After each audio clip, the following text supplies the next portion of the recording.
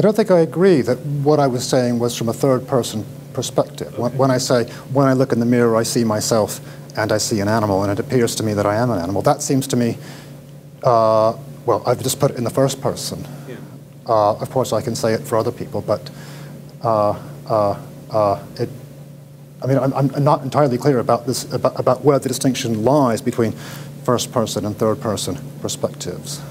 But leaving that aside, I suppose the Cartesian argument that that you were alluding to is something like this: when you look within yourself, the appearance is that you are not an animal, but rather something with no parts, right? So I appear to myself through the senses to be an animal, but I appear to myself in introspection to be something other than an animal. So the appearances are equivocal, right? The one appearance favors our being animals, and the other appearance favors our not being animals.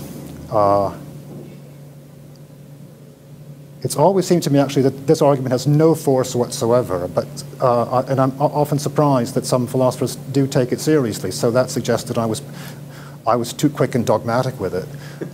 As I see it, the thought is, well, here's what I would say about it.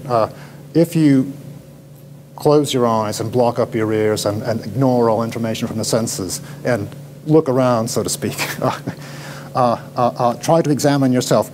What do you see? How do you appear to yourself?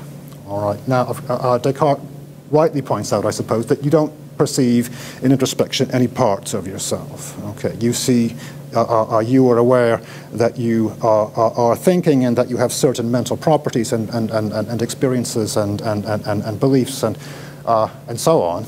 Though those things are not parts of you any more than your movements are parts of you.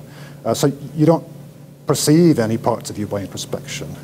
But I don't think you perceive a lack of parts by introspection either. I mean, I suppose whether that's the case depends on what you would see in introspection if you had parts. Suppose you were a biological organism with lots of parts. How would you appear to yourself in introspection in that case? I think Descartes gives no reason to suppose that the appearance would be any different. And if that's the case, then it seems that the argument has no force at all.